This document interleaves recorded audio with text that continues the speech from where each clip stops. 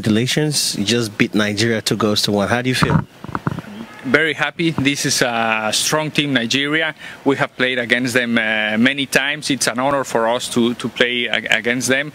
And we are just beginning our final part of our preparation towards Qatar 2022. So for us, this night was very important. Very good. And also congratulations on your deal with West Fargo.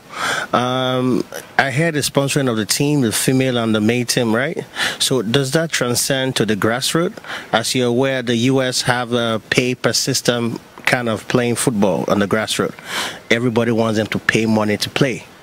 And a lot of these kids, some of them cannot afford to play even if they have the talent. So is this endorsement or this contract with West Fargo going to share any light on the grassroots and the Mexican players here? Yes, of course. The Mexican Federation, as all other federations, are non-profit organizations. So all the money that we get, we invest it. And yes, we invested from grassroots all the way up.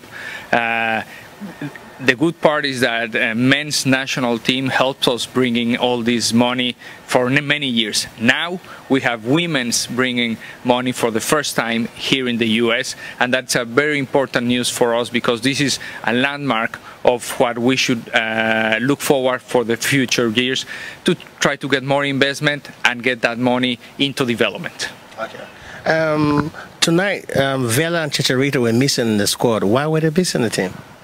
Well, Vela, for many years, he have asked not to be part of the team, and in the case of Chicharito, there's been several things between him and the head coach, and I will leave that between those two. Okay. Thank you very much for your time, sir, and good luck. Thank you very much. My pleasure. Yeah.